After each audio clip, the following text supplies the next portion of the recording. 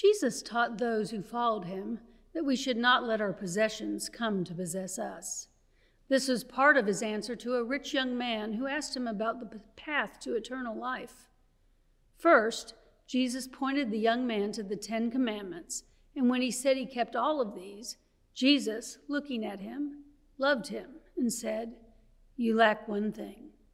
Go, sell what you own, and give the money to the poor, and you will have treasure in heaven. Then come, follow me." Mark's gospel tells us that when the rich young man heard this, he was shocked and went away grieving, for he had many possessions. Francis grew up in the luxury afforded him by his father's lucrative textile business.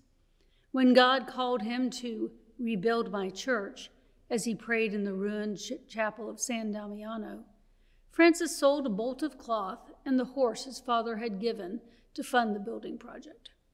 This angered his father Pietro so much that he locked his son in a storeroom in their home. You can see the small space today in the church that was built over and around the home where Francis grew up. There, inside of the altar of a church that bore no resemblance to a Middle Ages era house, is a small ironwork door. No bigger than waist high, the door led to a small stone room with cave-like rough rock walls. Room is too big a word for the space which is said to have been the storeroom where Francis's father imprisoned him in his own home.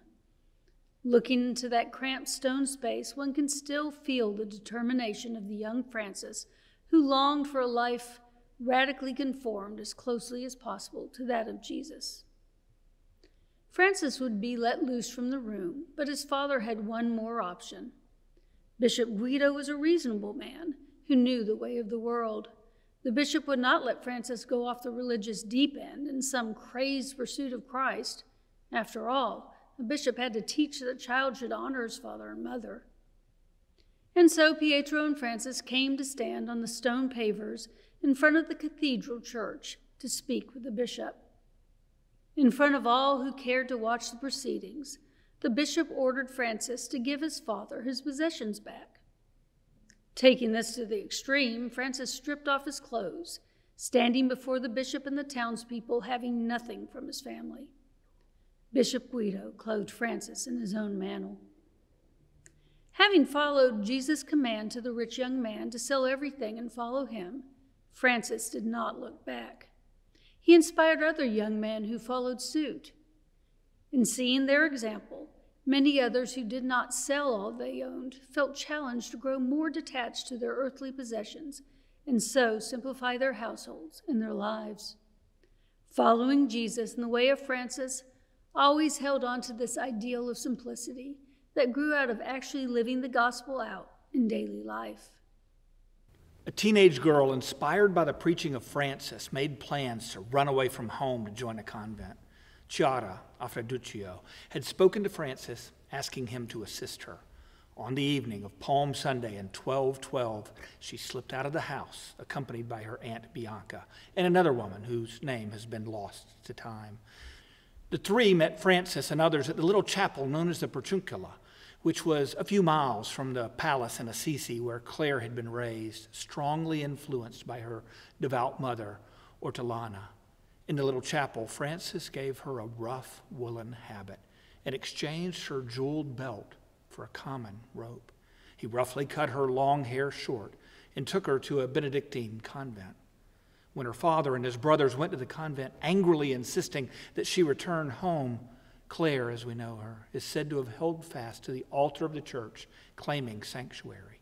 She took off her veil to show her cropped hair and said she would be a bride of Christ. Just over 2 weeks later, he lost another daughter to the convent as Clare's sister Caterina joined her, taking the name of Agnes. They remained with the Benedictines until those gathered around Francis built the beginnings of a convent alongside the chapel of San Damiano. Francis insisted that Clare become the abbess, which she did at the age of 21.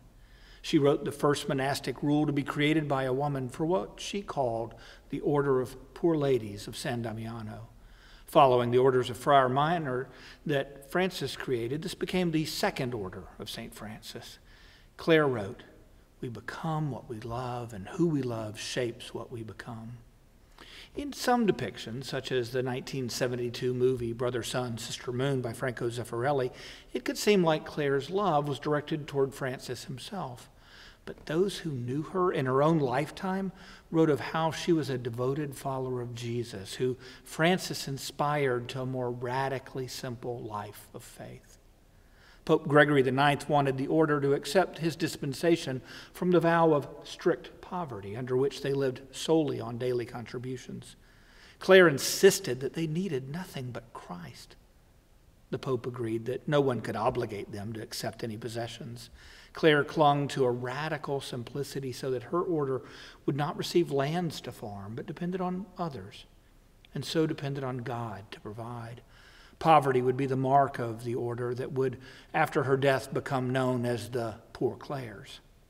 While she remained secluded from the world came to her as bishops, cardinals, and popes visited San Damiano. Francis was in his 40s when his health deteriorated, and Claire tended him at the church he had rebuilt in his youth. She would live another 27 years and see the Franciscans become more worldly as the Friars Minor gained more lands and houses. Despite the pleading of popes, she held fast to the utter simplicity of her rule. She considered herself a servant to the sisters of the order, leading by teaching and the example of her own life. She was first and foremost a woman of prayer. Twice the battles between emperor and pope threatened San Damiano and the town of Assisi. She told the sisters of her order, "Do not be afraid. Trust Jesus." She prayed before the Blessed Sacrament, trusting God to deliver them. Both times, her prayers were answered. The call to holy simplicity that drew others to Claire fits with the discipline of detachment that is common to many expressions of Christian spirituality. Detachment teaches us not to be so wedded not just to possessions, but our aspirations, especially a longing for power and prestige. When discerning where we think God is leading us, we are to pray detached from the outcome. Otherwise, we are just asking God to bless what we want to do. Paradoxically, both Francis and Claire became famous by seeking God's will and holding fast to living out the gospel simply. Jesus put it this way: "Life is more than food, and the body more than clothing." He added, "Do not keep striving for what you are to eat and what you are to drink, and do not keep worrying. For it is the nations of the world that strive after all these things, and your Father knows that you need them. Instead, strive for his kingdom, and these things will be given to you as well." So it is not that we don't need food and clothing. God well knows that we do. Jesus instead is asking, what are we striving for? If we put our trust in God and seek God's will for our lives, then we will have all we need. Frank and I don't say any of this acting like we have arrived at holy detachment from stuff. We are fellow pilgrims on that journey. As we seek to follow Jesus, we have both found the Franciscan ideal of simplicity to be a helpful aid. We live in a house well suited to our needs, but humbler than what we once aspired to. A smaller house discourages adding to our possessions, yet the storage bins in our garage reveal that we are not poor Clares. The challenge remains. For example, we love books, and so once we read, we continually give them away, sharing with others rather than being run out of our home by our love of reading. Yes, we might find a new book we want to hold on to, but that means deciding which book or books it will displace. We also try to cook at home using fresh local ingredients as a way of staying more connected to our area and its seasons. And yet, we eat more fast food than we care to admit while traveling the back roads of Central and South Georgia to our congregations. In trying to balance all of this, we have found that the consumerism that drives much of our culture needs to be countered lest we be consumed in the process of seeking more and better things, when life is meant to be so much more than what we own. Who have you known or known about that lived what you would consider to be a simple life? What would a step toward greater simplicity look like for you?